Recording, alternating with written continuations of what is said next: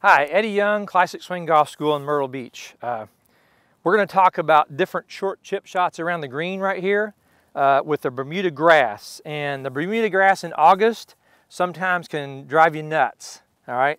So a couple of different shots and reasons this would happen. I've got a 60-degree wedge in my hand. This is what I normally would be playing for these little shots, but it has a very sharp leading edge and it doesn't have much bounce at all to it to begin with. So as I'm sitting here making practice swings, I can see this grass is fluffing up down here at the bottom. So what's probably getting ready to happen is I hit this shot, is I'd see that, okay? And what happens a lot of times, the club hits behind the ball. Even if you catch just a couple little blades of grass, it rides right up the face and you end up chunking it like that and you say, oh my gosh, what did I just do? Well, the good news is it probably wasn't you. It's just learning how to play this out of this tight Bermuda grass.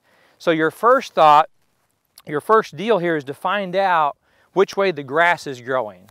Now you can't legally sit there and fluff it up, but if I'm sitting here making practice swings beside my ball and I'm seeing that grass fluff up, red flags need to be going off. I probably don't want to hit this shot.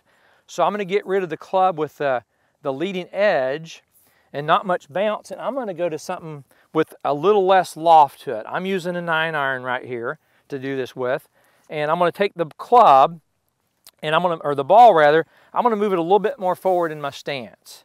I'm going to take the shaft, instead of leaning it forward, which uses the leading edge, I'm going to lay it back a little bit. So the reason I went with the less lofted club, I still got enough for the ball to jump off of here and get some momentum to it. So I'm setting up, weight a little forward, hands a little bit back, and then I'm just going to kind of pick this off the top and just let it roll out to the hole.